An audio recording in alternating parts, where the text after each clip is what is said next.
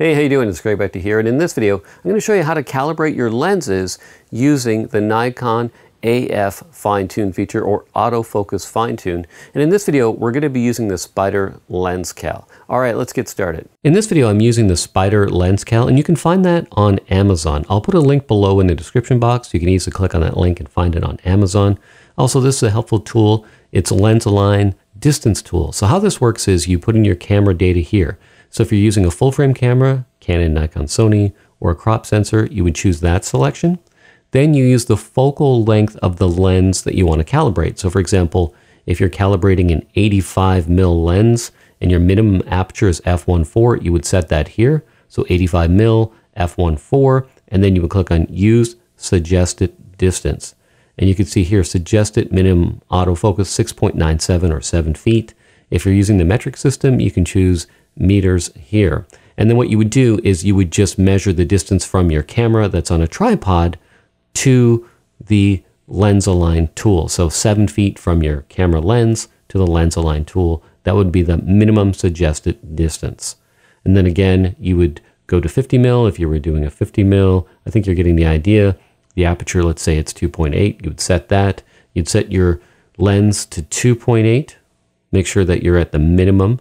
And then you would use suggested distance, and again it's changed to 4.10 feet. You'd measure that distance. So that's how that works. So once you have your distance, you set up your Spider Lens Cal on a level tripod, and at the same height you set up your camera on a level tripod at the correct distance for your lens. And then for better results, I recommend shooting tethered. Here I am using Capture One so I can get a better look. So I highly recommend shooting tethered, whether it be to Lightroom or Capture One. Here we are in Capture One. And you can zoom in even further. So by hitting Command plus on my keyboard, I can zoom in a little bit closer into Capture One. You can see I've got a really zoomed in look. And you can see here that I'm forward focusing. So we want the 0 mark to be in sharp focus. And you can see here that everything forward of the 0 mark, 1, 2, 3, 4, even 5, 4 and 5, they look the sharpest. So we want, ideally, the 0 point to be sharper. So I made an adjustment with the Autofocus Fine-Tune, and you can see here, I'll just zoom out so you can see that now we're back focusing. So you can see the difference. So the first one is forward focusing. The second shot, we went too far in the wrong direction. Now we're aft focusing. So what we want is the best balance. So a Command plus to zoom in. So we want the 0 to be sharp, and then the best balance between, say, +3 and -3. We really want to get in that range.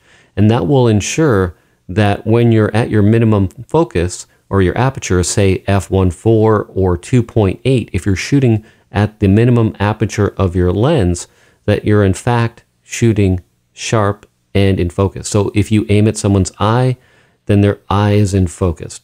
So that's why it's important to calibrate your lens using something like the Spider Lens Cal. Now to make the adjustments on your Nikon, press the menu button and look for the little wrench icon, and then look for AF Fine-Tune at the bottom right there. Click on AF Fine-Tune.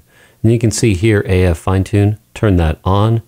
Then go to Saved Value. This is where you do your adjustment. So plus or minus 20, up to 20 plus or minus. And then take a shot and then just compare it. And then if you went the wrong way, like I showed you in that example, just keep fine-tuning that. And then you can also save these values up to 20 different lenses. There's the 105 1.4 right there. Hey, it's Beckta here again, and I just want to remind you, in the beginning of the video, I showed you the online distance calculator. I'm going to put a link to that below in the description box. All you got to do is click on that link and put in your lens type. Now, if you found this video helpful, please share it on the web, in photography groups and forums. Also, if you're not already a subscriber, hit that subscribe button. Also, hit that like button.